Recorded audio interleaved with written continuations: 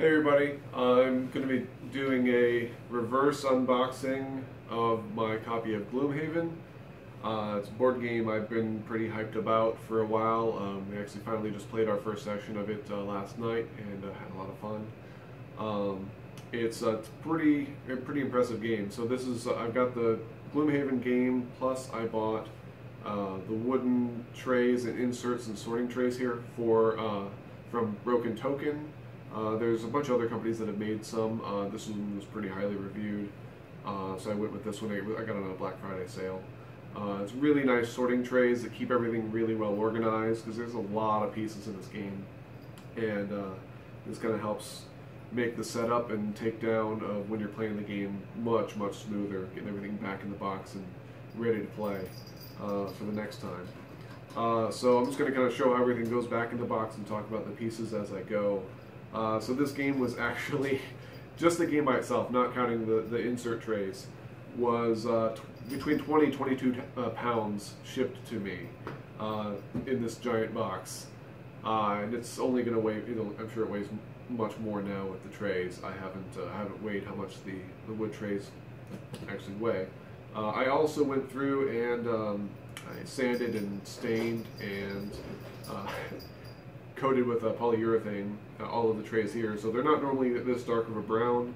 It's normally kind of a light balsa birch kind of color, and but I went through and coated these and made them look real nice and sanded them up so they looks really cool. I just like having little projects to do like that, and it was pretty fun.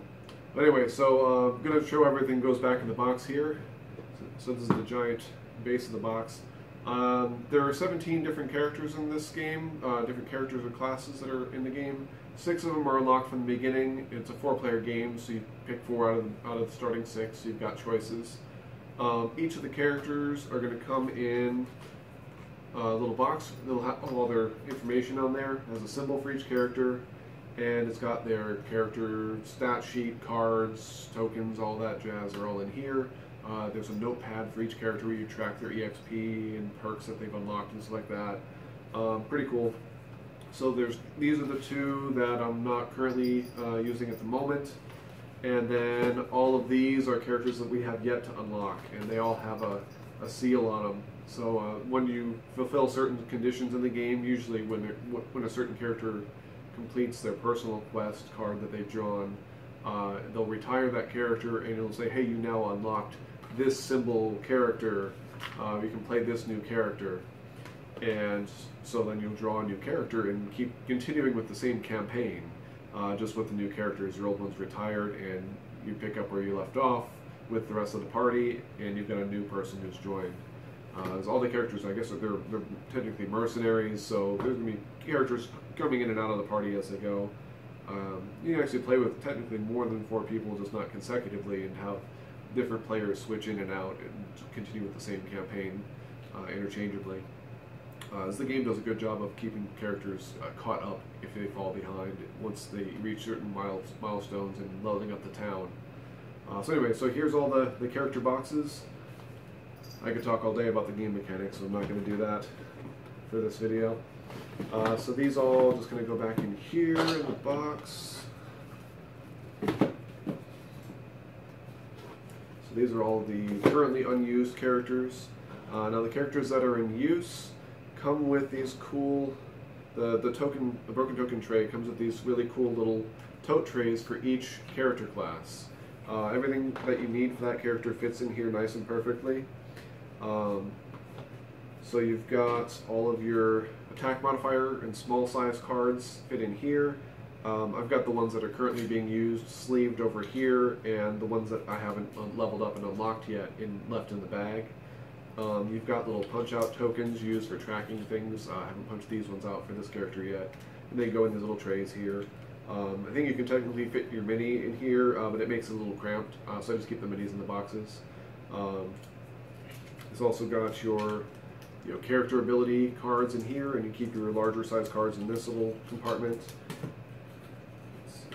There we go. You've got this thing, which is keeps track of your HP and your experience points. There's little slider dials.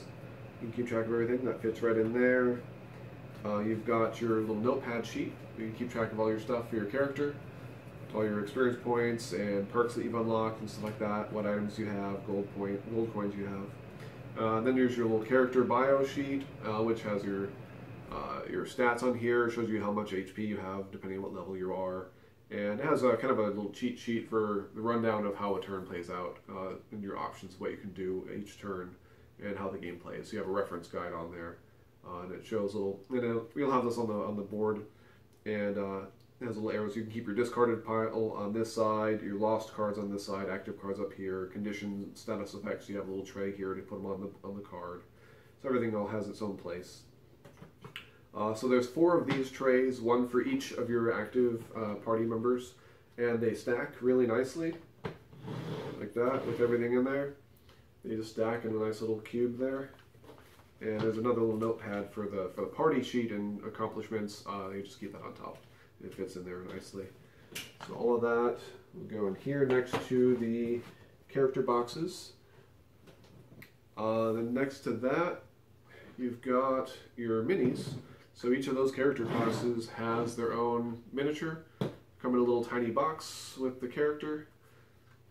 And of course, as you unlock them, you'll get the minis for those characters as well. These ones aren't sealed, so you can technically peek, but yeah, it's fun not having spoilers and having the excitement of unlocking a new character and getting to see it for the first time. So I haven't peeked at these, other than the ones for the starting characters.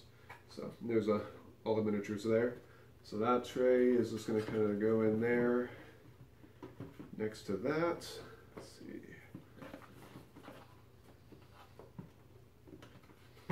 All right. Then on the other side here, all of the monsters have little cardboard cutout standees, and they have their own little action cards. All of those go in here. These boxes, for each of the monsters, these boxes came with the broken token insert. These weren't in the original game. These were something that came with the extra insert. It's one of the reasons why I picked this one, because it came with these really nice printed boxes for each of the enemies. They're all sorted by class, so there's archer, but there's different races of archer, different types of archers here. There's the bandits, there's the city guards, and stuff like that. And all those fit in here for each one, and they're sleeved too. I went through and sleeved all the cards, and they still fit in here with everything. And I can sort all the monsters here alphabetically. You've got a box for all of the bosses, and a box for all of the monsters' attack modifier cards it's the deck that they use for determining how much damage they do for each attack, and they all share a deck for that. So they all fit in here. Really cool, nice tray. There's little gaps in the bottom, so you can kind of poke the boxes out if you can't get a grip on them. Really nice. That all goes on this side over here. Let's see. Goes right there. Then over in this corner, we've got this little tray. These little circles here are for summoned creatures, so you can summon like familiars and different little whatnots. I know the rat character is like a psychic rat rogue type character that can summon a rat swarm. Some of the characters can summon like a magic ally or spirit that helps them around, or the Tinkerer has like this kind of a little decoy robot thing that just goes out and takes hits. So you'll use these for your summoned creatures to move around on the board. There's tracker tokens for them in here and all kinds of different tokens. Let's see, so that's going to go down in here. These are the stat sheets for all of the enemies. So they come with these cool little envelopes. So depending on what level character what level scenario you're fighting, the enemies will be different levels. So it's got from 0 all the way to 7. And depending on what level it is, you make that one face up. So here's the level 1 guys. And it'll show you the stats for the level 1 character. This is a bandit guard. The silver side is for a standard enemy. The gold side is for an elite enemy. And then as they take damage, the miniatures have little numbers on them, and you put those on the envelope here in the little portion, or I'd say quadrant, but it's not 4 of them. The little slice for that character. So any HP damage or status effects will go on here. So like bandit number 1 takes 3 points damage. You put 3 tokens on number 1 there. And that's pretty cool. They come with envelopes for enough enemies for each scenario, and there's just a whole mess of cards for all the different characters, all the different enemies that you fight. They fit in this little compartment. It goes right in there. Then you've got the little trays, or the stands for the standees. The little plastic standees for the cardboard cutouts for the monsters. There's the white ones for the basic enemies and gold ones for the boss enemies or the elite enemies that are stronger. Those fit in there. There we go. Alright, and then on top of that go the card trays. We've got 2 big card trays here. This one is for all the little tiny cards. So these are all going to be items. This is one of the early unlocked items, so it's not really a spoiler. So I kind of have these sorted with dividers that move around for when you unlock these. So there's like all the beginning items, level 1 items, level 2 items, etc. And as you go, you'll unlock more items that are available in the shops. Those all stay in there. You've got different attack modifier cards that could be caused from blessings and curses. So if you get cursed or a monster gets cursed, you add one of these to your deck, and if you draw this from that deck, your attack does no damage. So that's like a critical miss kind of thing. At the same time, there's also blessings, which you can pay for blessings. You do a donation at the church or the temple in the main town, and before a mission, and you can get a blessing card added to your deck. And those will do, it's like a critical hit, they'll let you do double your attack. So you can get those added to your deck. And then once they pop up, you remove them from the deck. So they're not a permanent effect, but you do have one of each of those in your decks permanently. The additional ones are one-time uses. There's also negative modifiers. So if you have certain equipment, they might be like a heavy armor or something like that weighs you down a little bit, or just has a negative penalty. Sometimes those will make you add extra negative ones to your deck. There's these cards here, which are personal goal cards. It's far enough, you probably can't read this anyway, but they'll give you a certain objective for that particular mission that you're doing, and just kind of a mini achievement to do during that battle. And if you do that, you unlock little check marks, which you can use those to unlock perks. So you'll get a new one of those for each quest that you go on. And you can just kind of do those as a side goal, like, hey, pick up as many gold coins as you can, try to be the person to finish the last enemy, just kind of as a few examples, don't let anyone die, stuff like that. So just kind of personal quests to help you unlock extra bonus stuff for fun. These ones are extra little random scenario cards. I'm not going to show these. I don't know if you guys want to keep it a secret or not. But they're just other locations that aren't on the map that you can do extra bonus quests at, that you'll unlock just from doing certain things. Then these in the back are, the blue ones are, I think, item plans. I don't want to look at it necessarily. I think these ones are item plans where it's like a scroll or something like that that shows you, hey, this is how you make this type of item, and that unlocks all of the copies of that item that are in the other cards get to go in the shop. So you don't just get one copy of that in a treasure chest. You found the plans for how to make this so everyone can get one, or multiple characters can get one. It's pretty cool. So all the cards fit in here, and these dividers are actually all removable. So you can take the dividers out and slide them around and adjust how big you need each compartment to be depending on what you have in it. Really, really cool. Really nice. So that goes in there. This one is for the larger cards, the normal, just standard playing card size. Over here we've got some little player cheat sheet cards that show what all the different status effects and ailments do, and just kind of a little reference guide on there. Let's see, right here, these ones are road cards, so whenever you're going traveling on the map from mission to mission, going from town out to a dungeon or quest, or going between quests that aren't directly connected. You draw a road card. It does some sort of random scenario that you'll play out. You'll choose, do you want to do A or B, depending on what the text says. And it'll have a different effect on you. It'll either unlock something, it'll have a positive or negative effect on your party, something like that. There's also the city cards, which are similar. These take place while you're in the city of Gloomhaven. You can do one of these. The party can do one of those. And from what I've heard, they're mostly more positive effects, more beneficial things versus being like attacked or something like that in the road cards. Back here we have these ones, which are for creating random dungeons. So there's pre-made dungeons in the scenario book. You can also do random dungeons where you'll draw several cards and they'll show one of the tiles, and then you'll draw a thing that has all the different monsters, and then you match them up and those monsters go in those numbered spaces. You'll draw several rooms and they'll get progressively harder as you go through. It's pretty cool.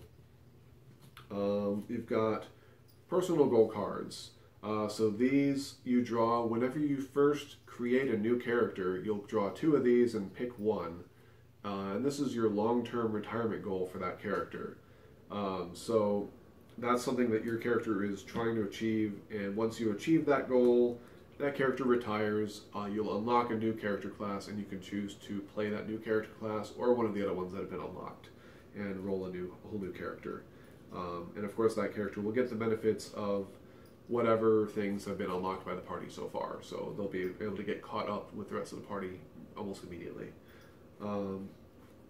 Let's see, I have these are the road and city cards that haven't been unlocked yet. So you start with a certain number of events unlocked. As certain events occur, it'll be like, okay, now add road card number 60 to the deck, because now this thing could happen because you did this. So there's all of these extra cards in here that haven't been unlocked and put in the active deck yet. So as you go, more events are going to take place depending on what you've done in previous scenarios. So it's going to evolve like a D&D campaign will. So all those cards go in there. So that's all of that stuff. Now next thing, we've got these little trays that hold terrain tokens, or terrain tiles. So these all have different stuff on each side. You use these for making the terrain in the dungeons. You've got little treasure chests, you've got barrels, you've got rocks, sarcophagus, doors, stairs, all kinds of cool stuff. So you use these to customize the terrain of each dungeon and quest that you go through, and make it look interesting, and give you little obstacles. So those trays go right there on top of the characters. Those fit neatly right there. I'm making a mess of it. Alright, so those go there. Next thing, we've got more overlay tiles. These are traps though, so you've got like bear traps, spike pits, you've got like a acid or ooze trap thing. There's like some sort of bug or monster nest trap. There's little pressure plates that you guys can step on, and like, oh, you step on this and it opens the door or something, so you have to have one character go stand on it and then have another character go through the door or unlock something. Pretty cool. So you use those as you're going through the missions. That'll go over there. We've got this big tray here. This is for, you've got your damage tokens in 1s, 5s, and 10s. You've got single coins, 5 coins. You've got the element tracker tokens. These are wood with different symbols on them for the different elements. And as you do different effects or different abilities, they'll be like, oh hey, you used a flamethrower for the Tinkerer. It creates fire element, and that kind of floats around in the environment, and other people's attacks could possibly be like, hey, if there's a fire element, use it, and that you get to benefit on this attack, or this gives you some effect by having that element active. So you can kind of combo things together, make some neat tricks. We're playing the other day, and one of the characters was able to create the ice element, and then my character was able to use that to do something to buff the other characters. So we're able to kind of combo that together and help each other out, which is pretty neat.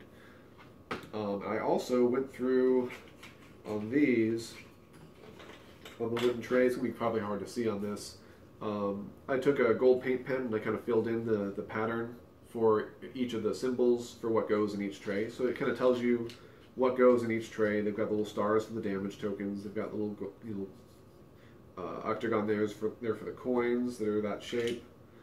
So it just kind of shows you what goes in each of those spots. And I made them gold with a little paint pen, which looks pretty cool. It actually looks really nice. It probably doesn't show up very well on the camera from here, but it's a really nice little effect. Oh, I lost the coin there. So those all go there. Next tray is similar. It's all the status effect tokens here.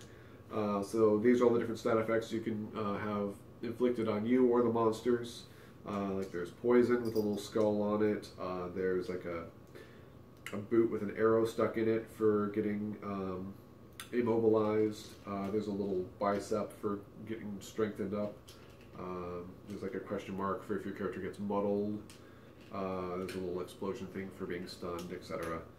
And I did the same thing with these. There's little symbols down here. I painted those gold, just to kind of have a nice little effect to it so they stand out. It looks really cool. Yeah, so of course most of the time it's covered with tokens, so you don't really see it, but I don't know, it's fun to do.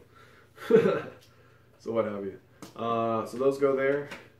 And I think that's most of the trays and stuff. Yeah, okay. So then after that, you've got your books. So this big one that's spiral bound is the scenario book. This has all of the quest and missions that you're going to go and do, sorted by number. So whenever it says, okay, you've unlocked, do this mission, you turn to that page and unlock and do that mission.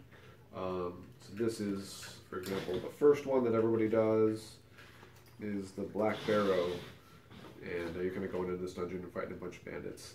And so it gives you a little diagram for how to set up the terrain, where the enemies go, where all the different tokens and icons go, like the treasure chests and the monsters, where they go. And there's a little flavor text that tells you about the scenario and then what you unlock when you complete it. It's pretty cool. It has all the information you need for that particular dungeon in there. And there's a ton of them in here. So that book is going to go in there. And I've got two other books. Now depending on which edition of the game you've got, you may only have the rule book, which is right here. Shows you how to play the game. And on the back it's got a reference sheet and index for where they tell you how all these different things work. So that tells you all about how to play. So that's going to go there. And then this is Solo Scenarios book. So this is something additional to the second edition of the Kickstarter that they did. Second edition includes this. It's kind of like a book full of challenge missions. So there's one for each class. They're meant to be done once that class is level 5 or higher, and once you've your party has already retired at least 2 characters. So it's meant to be done fairly far into the campaign. I'd say probably about maybe halfway through, from what I've heard. I haven't gotten to that point yet since we just started. So these are kind of a good challenge mission for each of those characters. So they're meant to be very hard. So it's once you've kind of mastered that character, how to use their abilities, and you've unlocked new perks and equipment for them, you'll do this little solo challenge. You just play as one character, just that one particular class, by yourself. And by doing it, you unlock a cool piece of gear for that character. So you'll get something exclusive to that character that'll kind of give you a benefit. It's kind of like a neat, epic or elite gear for that character. So that's all that. Then you've got your board, which this is folds out like a traditional board game board, but this is actually just the map of the world. So you've got your map of the area surrounding Gloomhaven, which is the little town, which is kind of a port town down here in a bay. It has a big insert blown up view of the town and all the different districts and stuff. There are little dots scattered throughout the map that have numbers on them. Those are different scenarios that you can do. So like number 1, the Black Barrow is right here just north of town. And as you unlock new scenarios, you're going to actually be putting stickers on this map showing the different places that you've unlocked and places that you've been. And there's a little check mark so you can check off once you've completed that quest. So these stickers are semi-permanent. So when you put them on there, they're stuck to the map for good, and if you play this game again, you know, those stickers are there unlocked for the rest of, as long as you have the game. There is a third party that made some removable, peelable stickers that I ordered that haven't come in yet, that will let you reset the game, take all the stickers off, and have a fresh start. So if you ever want to start a brand new campaign without having anything unlocked, or if you want to resell your game or something like that later down the road, you want to sell it, so you haven't permanently defaced it by putting stickers all over it, so you can reset that. You'll also have little spots up here that have little cutout lines for achievement stickers. So there's little banners and flags that you'll unlock by doing different achievements as a party, and those will unlock as you go. And we'll just kind of show what achievements and different things that your party has done and accomplished. So these are all the sticker sheets here. There's also a set of enhancement stickers. The little tiny dot stickers. These actually go on your attack cards. So you'll have like a bunch of +1s, like, hey, I have an attack 3, +1, and you do an extra damage. You can add stun to this attack. See, stun's not on here. Stun's actually pretty powerful, so they don't have that on here. You can add jump to a movement. You can add the different elements. You can add curse. You can add poison, etc. They're little red hexes, so if you have an area of effect attack, say it'll do 2 hexes next to you, you can add a 3rd hex or more. You can, actually add extra spaces and make your area of effect attacks attack a larger zone. It's pretty cool. I like that they give you a lot of flexibility with upgrading your characters, which is pretty neat. Because as you evolve, you unlock more of those cards that are in the bags for the characters. So your characters are going to get more interesting and have new attacks and abilities as they go. Their attack modifier deck is going to be added and expanded upon as you go. Yeah, so the board goes in here, right there. So I've got a nice flat surface there. I put the sticker sheets right there, right on top of the board, where there's a nice flat, clean surface. And then the last thing is all of the terrain tiles and map tiles. So these are all like puzzle pieces, basically. They all kind of fit together. The scenario book is going to tell you which pieces to grab. They've all got little index numbers on them, like this is J2A, and there's J2B on the other side as an example. So it'll tell you exactly which pieces to get and where to put them. So those are all in here, all kinds of different sizes and shapes of terrain tiles. They're all double-sided with different areas on each side. Like this one's got kind of a stone hex tile, and this one's like a cave. This one's looks like it's in like a forest. You've got another cave there. There's another stone tile, and then this one's got a kind of a wooden boards like inside of a building. So there's a bunch of different styles of terrain in here. You can kind of mix and match depending on what scenario you're doing thematically, and then you'll have the little extra terrain tiles that go on top of this to add like barrels and bushes and traps and what have you. It's pretty cool. They also have engraved in here. There's engraved in here. There's a little legend that shows you how to stack these back up and put them back in this thing so they sort and fit in the tray properly. I took a Gundam marker and filled those with ink so that it's more legible, since I did the wood staining, so it's easier to see. So yeah, all that's fit in there, and that goes on top. Right there. And that's it. And the lid just goes on top. That's everything. So it all just kind of fits in there real neat. I really like these trays. They definitely sped up the amount of setup and takedown each time you play without having everything in like little Ziploc baggies or piles, and they just go all over the place if you shake the box wrong. Everything's just in its nice little place. It's all sorted and organized. They're in there pretty good, so nothing's going to move around if you shake the box. It's really nice. I really recommend getting some sort of organizer tray if you get this game. And it's just a really cool game. Looking forward to playing this for quite a while. There's a lot of scenarios to do, and looking forward to having fun with it. Yeah, it's pretty cool. So yeah, it's Gloomhaven.